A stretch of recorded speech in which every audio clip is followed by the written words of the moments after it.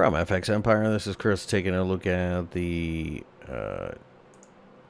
pound-yen pair. You can see we are consolidating a bit. We initially fell, then rallied.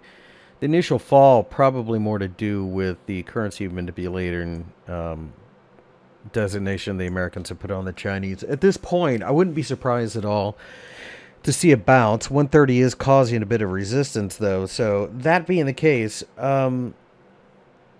it looks like the market will offer a nice opportunity maybe at 132, where the inverted hammer is, and the 20-day EMA is coming into play, or most certainly at 135. We could break down from here and go to 127.50, maybe even 125.